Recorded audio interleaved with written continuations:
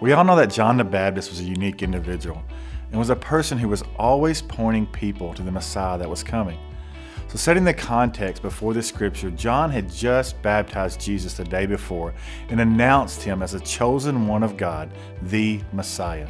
So we pick up the next day. In John 1:35 and 40 it says, "The following day John was again standing with two of his disciples. As Jesus walked by, John was looking at him and declared, 'Look, there is the Lamb of God.' When John's two disciples heard this, they followed Jesus. Jesus looked around and saw them following. 'What do you want?' he asked them. They replied, 'Rabbi,' which means teacher, 'where are you staying?'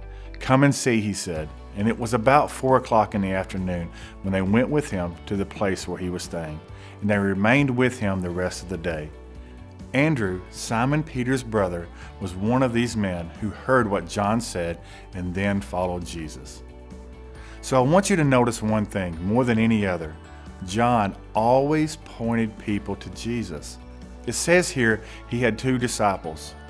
One we know is Andrew, and the other many believe to be John, the gospel writer himself. But here's the thing, when the two disciples were told this is the Lamb of God, they followed Jesus.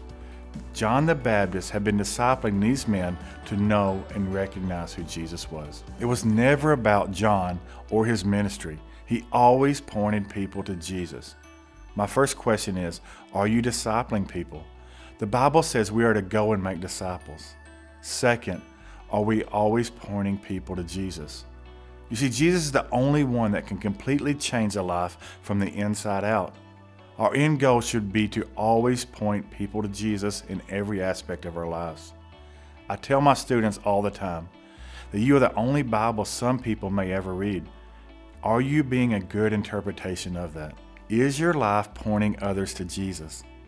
Today, take a moment and ask yourself, does your life point people to who you are and what you can do? Or does it always point to the Messiah that can take away all the sin and shame in their life? Let your life be one, a reflection of Jesus.